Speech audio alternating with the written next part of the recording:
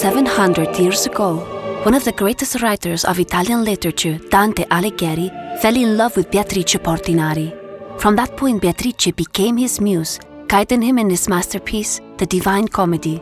Unfortunately, that love never came to life until today. Ora parliamo di arte. A Palazzo Firenze a Roma, la presentazione dell'opera Il bacio di Dante e Beatrice dell'artista Roberto Ferri. Magnum presents The Kiss of Dante and Beatrice, a painting created by Roberto Ferri, the official Pope's portrait painter that gave Dante the pleasure he never had. Immaginare, ecco, quel bacio che non è mai esistito, ma che è stato magari sempre sognato, ecco, per me è stata un'esperienza veramente bella e stimolante.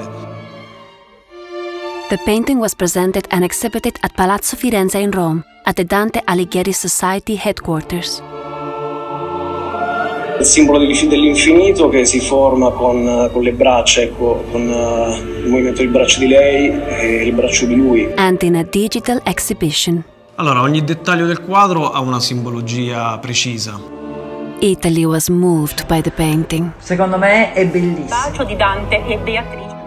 Reaching over 6.5 million euros in earned media, the painting touched the hearts of more than 60 million people, helping sales in Italy increase by 46%. And even the prestigious Italian museum, Scuderia del Quirinale, has scheduled to exhibit the work, where it will finally remain on display forever, along with the works of great masters such as Caravaggio, Bernini or Botticelli. The Kiss of Dante and Beatrice, un piacere che è arrivato dopo 700 anni.